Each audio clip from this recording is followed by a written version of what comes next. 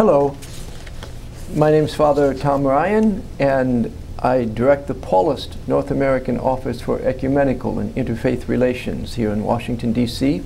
at St. Paul's College.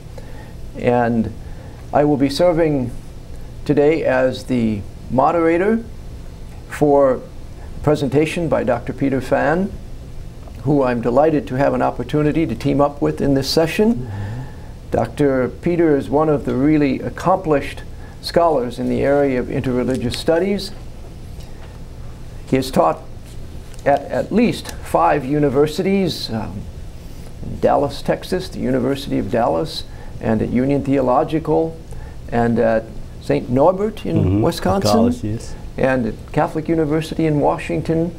And since 2003, he has been a pillar in the Interfaith Studies Department at Georgetown University here in Washington. Dr. Phan's writings cover a vast range. He has addressed the fields, for example, of patristics, the early church fathers and mothers. He's addressed the questions around eschatology, or the last things. And he has particularly concentrated his attention, I would say in the last decade or so, in the whole realm of interreligious dialogue, to the point where he has edited a 20-volume series and is presently serving as editor for both Orbis and Paulus Press in multi-volume series. So I don't know where you fit all that into a 24-hour day and a 7-day week, Dr. Peter, but you obviously are a busy man, and we're glad to just have an opportunity to hear some of your reflections on this important question of being interreligious today. Right. Thank you very much, first of all, for Rumi Forum, for inviting me today to share some of my reflections on the question of being religious today, in terms of the challenges both from society and from religions. And I am so happy to hear you, Tom. We knew each other through your work. Of course, you have a wonderful book on interreligious prayer. If you haven't seen this book, you should buy it and use it for personal life as well. My topic today is, as I said, is the questions of being religious. And one of my fundamental convictions is that today, to be religious is to be interreligious. I have a little book called Being Religious Interreligiously. I don't want to use it as sort of advertising and so forth, but to show you that this is something that has been discussed widely among at least Christian theologians. I would like to begin by explaining what we mean by being religious as being interreligious. That is the imperative of our time. Why is it so? As in the second part, I will talk about the 4 ways in which people are being religious today in terms of interreligious dialogue. And in the last part, I'd like to propose 3 models for interreligious relations. Let's begin by the first question. Why is it imperative today to be interreligious? What are the challenges that bring us today to this point as being religious? Some days ago, I heard a lecture talking about the second axial age. You know, Karl Jasper, the German philosopher, historian of religion, talks about the religions that emerges between the 500–600 BCE to the first centuries AD, and he called this area called First Axial Age. By coincidences, major religions emerge in East Asia, in the Middle East, and they all talk about this search for the transcendent. Each religion emerged out of its own countries, cultures, civilizations. So you have Hinduism, Buddhism, Confucianism, Taoism, Chinese religion, and then you have Judaism, Christianity, and Islam. So you talk about the first axial age. But recently, you talk about the second axial age. What marks the transition from the first axial age to the second axial age is religious pluralism. That is, that these religions now, which originally emerged as independent, each on its own, though there's certainly some sort of relationship among them, today they feel that they are, because of globalization, because of the media, communication media, because of migration and many other social, political events and factors, these religions are brought together in dialogue with one another, so that one religion cannot simply function authentically, truly, achieve its goal, its religious goal, without entering into dialogue with other religions. Now, this is what we call the second axial age, the age in which interreligious dialogue is no longer a mere historical accident. We happen to be living in the same area, country, and so forth, but become an imperative, a theological imperative. That is, it is something that is required from the religions itself. As I mentioned, there are many social factors. I'd like to point only out two of these in order to show that it becomes such an urgency. Now, many of us, when you talk about interreligious dialogue in the United States, we always pointed the tragic event of September 11, 2001. For the first time, American people woke up to this reality of religious pluralism.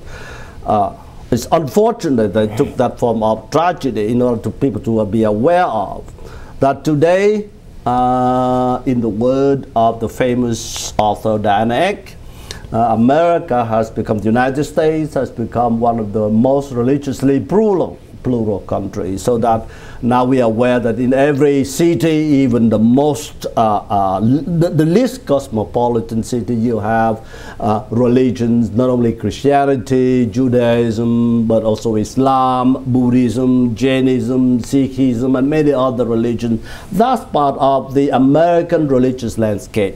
Okay, that's the first one. The second element is, of course, globalization. Through the means of communication, travels, people come back and forth all the time. Today, it is not a matter of staying one place.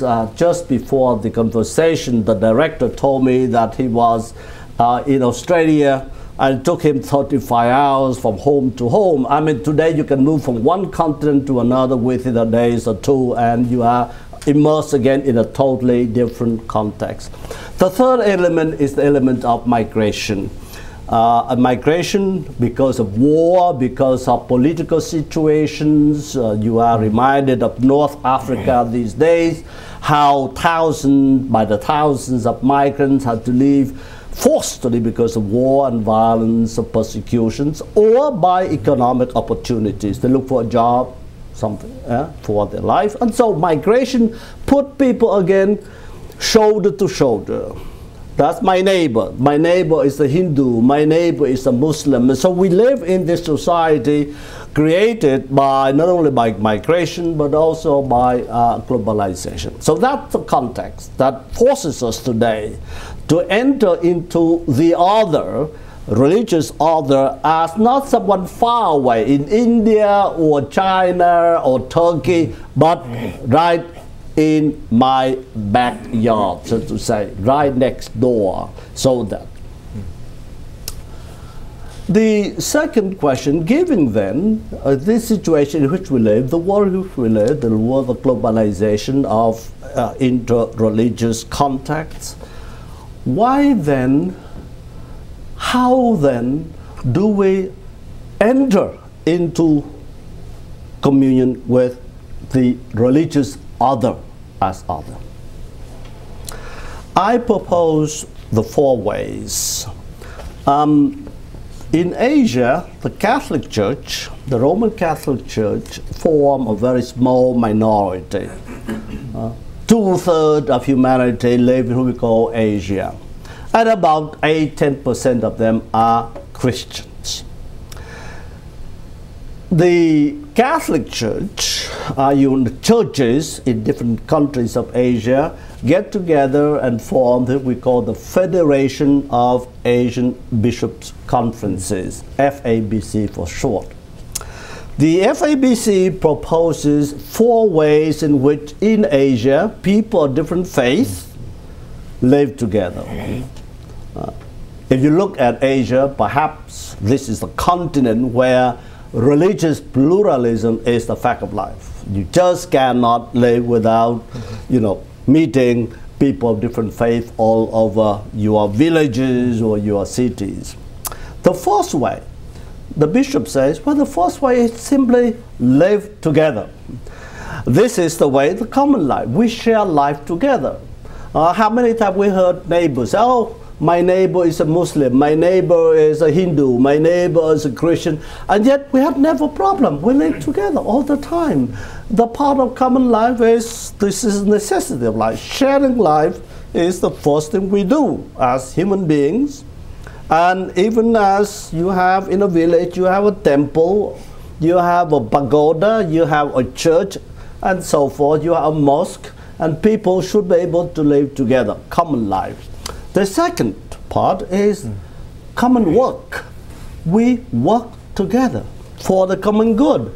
Now, if you live in the country and you want to build up the economy, you build up social services, educations, hospitals, you just can't work for yourself. Even the simple fact of digging a well, people get together and work, dig a well, or build a hospital or something. So work together for justice and peace is the way in which we religious people can come together and collaborate. You don't need to compete one another, one school versus another school, or one hospital against another hospital, because only together we can reach this common good.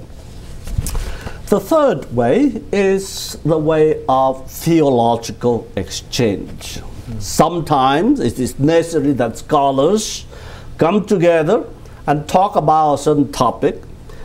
And the first purpose is to remove misunderstanding. I mean, we misunderstand what Muslim teaches about, let's say, the jihad. When we Christians heard the word jihad, we imagine all kinds of things. When you talk to a Muslim, you say, they tell us something different, something that corrects our misunderstanding, our misperceptions, our prejudices, and vice versa. If a Muslim meets a Christian and asks about God, well, we could clarify that we do not worship 3 gods, but only one God. And that is a part of the conversation and theological dialogue. The fourth one is the most difficult, and yet it's the most enriching, the most transformative. And this is something that Tom has written in his book, Interreligious Sharing. This is much more difficult because of our boundaries, because of the fact that we have so many differences, and we think that we cannot share with one another our religious and spiritual experiences. The Rumi Forum provides us with this opportunity in which we can come as Christian, as Muslim, as committed to my particular religious tradition, and yet at the same time we can pray together, as your book has illustrated. There are prayers that we can take from other religious traditions and pray together. It is this profound, personal, and communal sharing of the transformative experience of the divine, whatever you call it, whether God or Allah, still this is transformative. And my last part, where are the 3 models that I would like to propose to you, and I would end for conversation. When we enter into relationship with one another, when we try to be religious interreligiously, I suggest 3 ways we do it. The first way is as a migrant. Many of us here are migrants. We come from Vietnam or Turkey or England, somewhere else. the migrant, either by force or by choice, finds himself in a new situation. You are a foreigner in a land.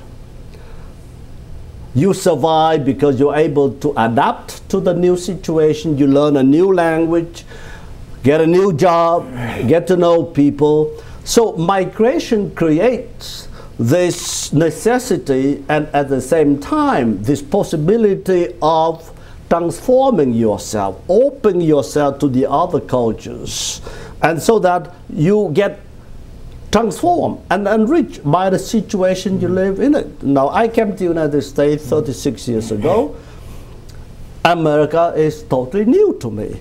And yet, by being a migrant, learning how to live as a stranger, as someone who respects the democratic traditions, the political traditions, the religious traditions of the United States, I am more than just a Vietnamese. Something new that has transformed me. And that's why I am an American Vietnamese or Vietnamese American. The second model is the model of a host and a guest. This is a little better for interreligious dialogue. I enter into another religion as a guest. Now, you know the guest. The guest depends on the host. You bring a gift when you come into a house, but you don't force the host to take them or use them. It is the host's prerogative to use them or to put it away. I am just a host. I have to respect the customs of the host. I am the guest. I cannot come to a house and say, I'd like to change the furniture. I don't like your food. Let me do all these things for you. No, I am a guest. I am at the hospitality of the host. Now, eventually, I feel comfortable enough. I will invite you to come into my home, and I in turn become the host, and you are the guest. Host and guest is a dynamic relations of sharing the goods you have, the food, the drink, and then the religious tradition you have. It's a relations of friends. It is only friends that you can share. And eventually, as a good friend, I can say, I really don't like your food. Eventually. But you do that the first day. Or you can say, well, in my country, we add a little more spices here or spices there. And then what comes out of that is based on the friendship. And the last part, I ended here, is the model of a pilgrim. A pilgrimage. You are not only a migrant into a new country. You are not only host and guest. A pilgrim is someone in search of the transcendent. Every religion have these places. We Catholics have places where Our Lady is supposed to appear, Lourdes, Fatima, or you go to the Holy Land. The tradition of pilgrim is a very old, ancient religious symbol. A pilgrim is someone who is willing to move, to go, any place, anytime, in search of what is sacred. And so each religious tradition, whether you are Christian or Muslim or Buddhist, who don't even believe in the transcendent, who talk about transcendent, we are all pilgrim in this movement. We may start it from different places. But what makes the pilgrim is this readiness to abandon one's own home, everything you have, everything you possess, and move to a different place. What if today being religious is being a pilgrim? And in that sense, we create a new way of being religious, which I call being religious interreligiously. I'd like to end here so that there'll be more questions, conversation. So basically, the first part I say, what are the political, social, economic situations that forces us, that challenges to be religious interreligiously? In the second part, I talk about the 4 ways in which interreligious dialogue take place. And the last, in my final part, I propose 3 different models of being interreligious: as a migrant, as a host and guest, and above all, as a pilgrim to the transcendent. Thank you very much. And open for questions. Tom, you may begin. Yes, thank you very much. That was rich. You put a lot out there for our reflection. Let me give you an opportunity just to say a little more about how your own migrancy, your own pilgrimage, has been an enrichment for you. Yes. One of the sayings that is spinning around in my head is that of the great scholar of world religions, Houston Smith. Smith, yes. And one of the things that Houston Smith liked to say was, I am a Christian, I have very rich cuisine in my own Christian faith tradition, and he would add, I take multivitamin supplements. I say, okay. That's a good idea. Well, I thought that's a wonderful metaphor, an image, that, you know, we receive things from other religions, from other practices that do enrich our own faith understanding and practice. And let me give you an opportunity just to witness to how you have been enriched. Thank you for the question. Before I enter into this autobiographical reflection, let me point out a wonderful statement. It becomes like an aphorism. It comes from a Catholic theologian, Raymond Panica. Anyone who does interreligious dialogue certainly must have heard of his name. He was the son, he was Spanish, he was born in Spain. His mother is Spanish and his father is Indian. And he became a Catholic priest. After ordination, he went to India and he lived there almost over 30 years. Raymond Panica died last year. Now, he said this. He said, I left Europe as a Buddhist, as a Christian. I found myself being a Buddhist. I become a Hindu. And then I come back as a Christian. That is the notion of pilgrim that I mentioned before. He never left anything behind. He was a Christian. He became a Buddhist. He found himself a Hindu, and he came back as a Christian. He never left anything behind. In other words, as you said it, you put vitamin D, vitamin A, and it transforms who you are. Your identity is not closed. Your identity is open-ended. Who you made who you are, but it never remained as you are from one state to another. Now, for myself, I am a Vietnamese. I was born in a Catholic family, and so we have this tradition of Roman Catholicism. And the Catholicism that came to Vietnam in the 17th century was, we call it Ibero Catholicism, that is from Spain and from Portugal. And then later on, the French people came in the middle of the 19th century, and so the Vietnamese Catholicism, which I inherit as slave, is Spanish, Portuguese, and French Catholicism in mixed. But in Vietnam, you never are just a Catholic because your ancestors were Buddhist or Confucian. My relative, many relatives are Buddhists. And so, as I said, we grew up to have this sort of multi-religious perspective. You never feel that you had to abandon one religion to become Christian and vice versa. It's part of being multiple religious belonging. But then I studied in England, I studied in Rome and very many other countries of Europe, and then finally came here as a refugee. As a refugee in 1975. I had about half an hour to pick up what I want to carry with me. I had only one shirt, one pant, and one pair of sandals. That's all I had.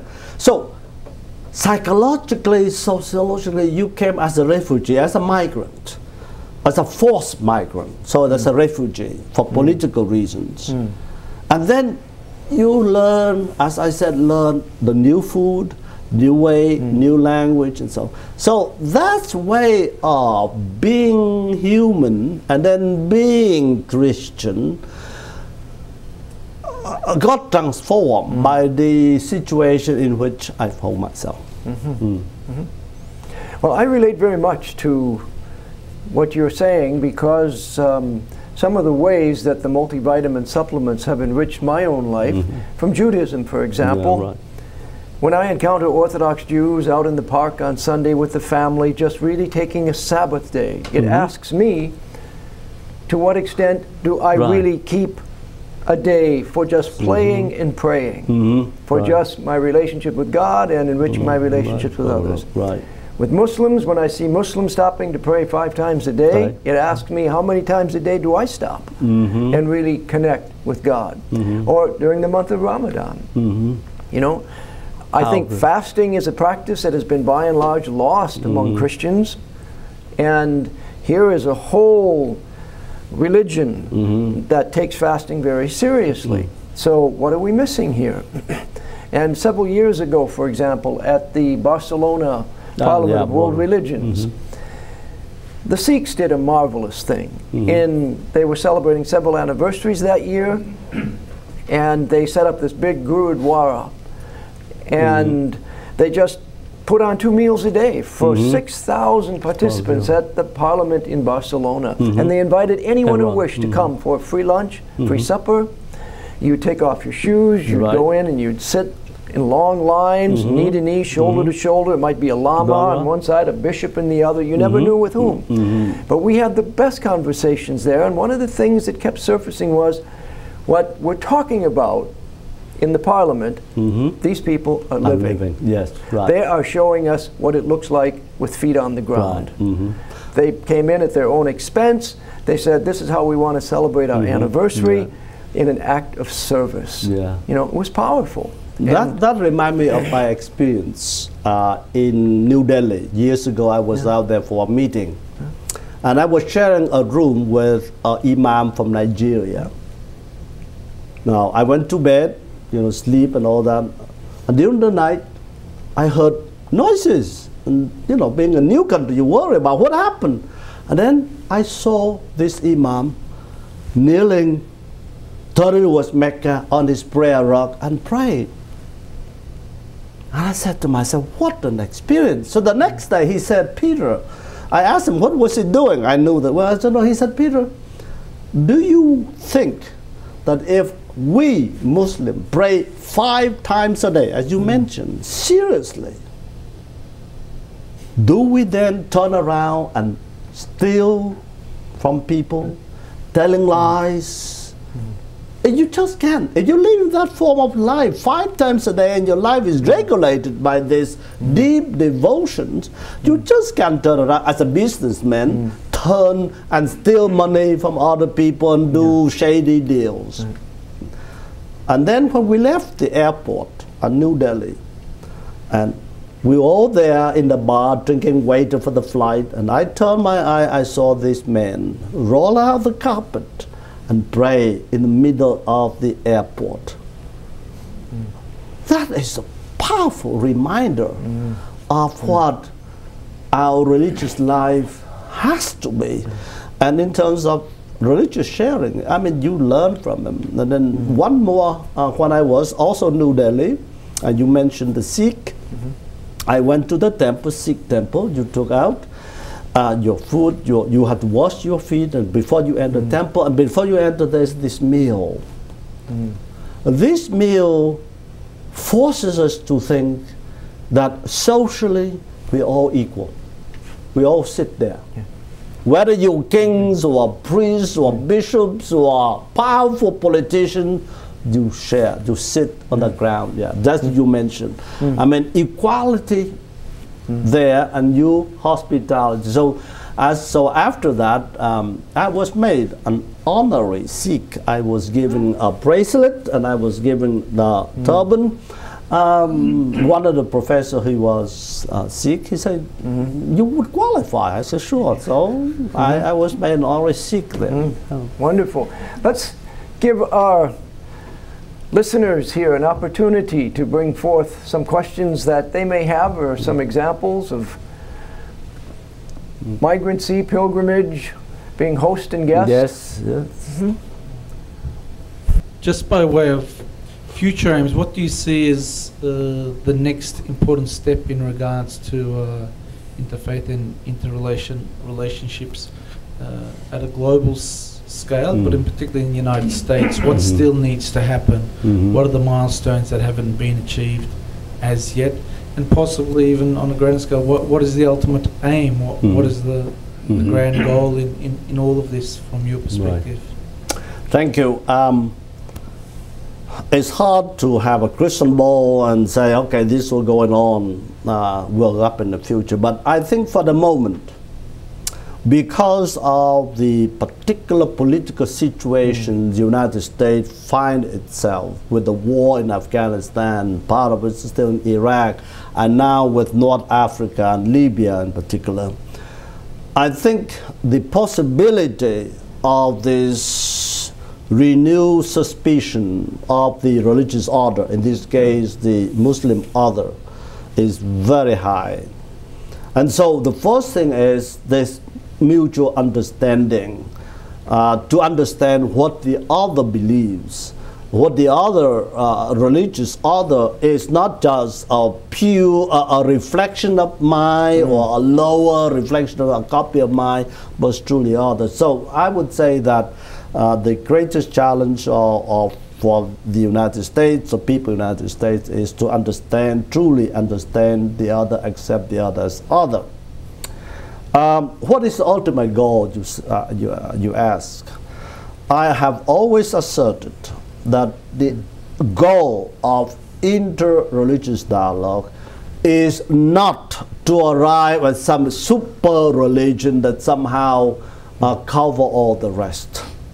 There is not a global religion that will make Islam into Christian, or Christian to Muslims, and so forth. So that's not a universal global religion. I refuse this idea. I believe that each religion will remain distinct, different in its otherness. What makes them one is not some kind of super religion to unite them, but this basically what I fought for. We live together, we work together, we share our faith, and above all, share our religious experiences. That's it. Yeah. Thank you. We have another question here. My name's King Boynton, and I represent myself. Okay. I really enjoyed your presentation. Thank you so much. When you commenced that, you had some words that you said about the second axial age. Yeah.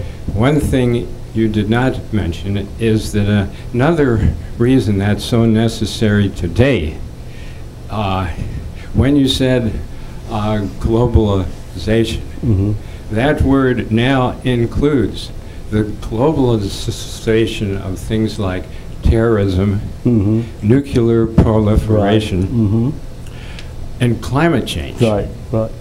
And these are huge problems. They're not problems you can solve with one man, woman, company, or country, or religion. And that's why when you say it's necessary, it's with a capital N. Let's take one quick example, the war in Afghanistan. That has religions warring against each other. We have a certain Muslim faction and the Christians and so forth. And the solution is, in our country, we have the Petraeus plan. Even though General Petraeus is likely a genius at military tactics and strategy, and the president supports the Petraeus plan, he has to, because there's no other plan. There is no plan B. But the right religious people coming together could come up with a plan B that does not try to have a military victory, but a healing from your vast knowledge. How can we work together and change the war over there into a healing? We all know that military strategies, however brilliant it is never a solution. Even politicians have acknowledged that. What then is the role of religion? Religion is not an alternative to politics or other economics. Religion is simply a part of this total solution, if you will, to any particular political, or to any conflict. And so we have many ways. We call it a conflict resolution that doesn't rely on weapons or bombs or any other. But religion do have a play where you see the roots of conflict is misunderstanding. One religion dominate another religion because they happen to be in majority. And it works both ways. It works either on the Muslim part or the Christian part. Depending on the country. And so when you start talking about not winning the war, but the metaphor is one of reconciliation, you start doing differently. For example, we have these so-called non-NGO. They are not political, they are not military, but they're inspired by the ideals of justice, equality, human rights, all kinds. So I agree with you, totally with you, that the Pere's plan, brilliant though it is, will not resolve the issues in Iraq or Afghanistan. Religions do have a role to play. I remember, to conclude here, I remember Hans Küng, the German theologian, has wonderful saying, the three sayings of his, there is no peace until there is peace among religions. So religion is part of the problem, but also part of the solution. It's part of the problem, but also it's part of the solution. Whatever way you want to go, what we can do. So, but there is no peace in religion unless there is this inter-religious dialogue. Peter, your presentation today. Yeah, here's another question. Oh, yes, we have a question here yet. Good. Thank you very much for your presentation. My question is about the interreligious relationship. My experience has been, I lived half of my life in India and half life in Britain. Yes. That in India, we live together and we share everything with our neighbor of different faith and ethnicity. Probably like that in Vietnam. Yes. But what we do not do is never questions and inquire about other faiths. When I came to England, everybody was talking about faith but never lived together. Right. Now my question is that in a very delicate situation, we may have lived for years together, but all of a sudden if there are crises, they don't talk about what you did yesterday, they will say what you have done 500 years ago. Right. Like Bosnia is the war of Kosovo, yeah. So how important it is to address the issue of memory and history. Yes, absolutely. Without that, it will not be possible. That's my first. Yes. Second formulation of that comes to issues that we can discuss in interreligious situation, where there's a multiple religions are involved. We escape the real issues. We try to be nice to each other. I think we need to have a bilateral relationship because each one of us has a different starting point in history. Mm-hmm. We remember the other person, what the other person may not recognize. Mm-hmm. For example, Sikh and Muslims. If you go to Sikh memory, it starts from Mughal period. Yes. Mm-hmm. But if you go to Muslims about Sikh, it is in 1947. Right. Each one has a different starting point. Right. How to address this situation in interfaith, interreligious dialogue? Thank you very much. Okay. Wonderful questions from my friend who is now a fellow at Woodstock Theological Center. We had a conversation before. Let me take the first question, the memory thing. Memory is collective, it's national. It's very long. You cannot just correct one memory or one person. You had the war in Kosovo, the conquest of Constantinople. You don't remember, you know, these things, the Crusades. When you talk about these, there are certain ideas and you associate with them, violence and so forth. The first thing is recognize the evil we have done. Unless each party say, we did that, not just, I wasn't there, but my church, my religion, my culture did that. So recognition of the guilt. I may not be there, but I benefit from these events. I may not be present during the Civil War, but I benefit from the slavery. So the first thing is to recognize our collective responsibility. The second is to bring the victims and the victimizers to a different place, not to 1453, not to the war, not when the Sikh and the Muslims started, but allow them to be able to remember that, recognize the responsibility, and then move to a different place. Memory is not for, reconciliation is never forgetting, but you remember differently. And that's all. I give one simple example. How do we write history books?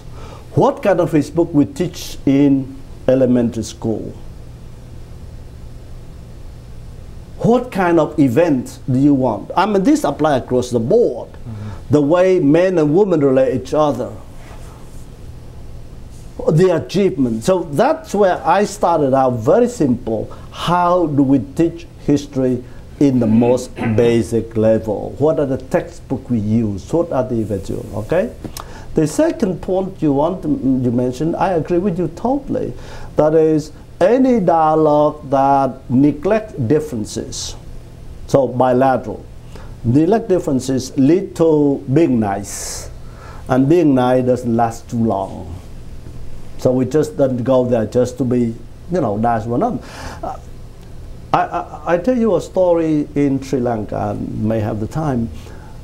You know, when there was in Sri Lanka the so-called tiger, the liberation, they destroy, they burn certain Catholic villages, and they brought them together to reconcile the two.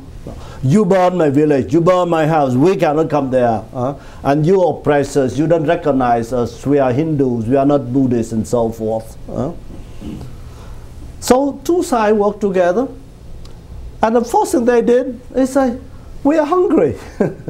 We just walk a long way, and this is the time. And then when the first thing is, before we talk about, we take sides and who did what to whom and who burned whose houses, let's work out, we are hungry, we sit down and eat. And out of that sharing of food, form the basis for the other problem that eventually have to be discussed. But it can be fruitfully discussed, not with rancor, with vengeance and so forth, but with reconciliation, because they have something in common. And interestingly, it was food. It was the mother, the woman who brought food, and they are interested in the recipes and how you cook this and go that. And that started what I call the relation of host and guests. Not formally, but here they started out, that out of this friendship that you have the reconciliation. You can remember differently. Not forget, but remember and move to a different place. Yeah. Your reflections today have been both inspiration and challenge, a real vitamin for us all. Thank you so much. Thank you. Thank you so much.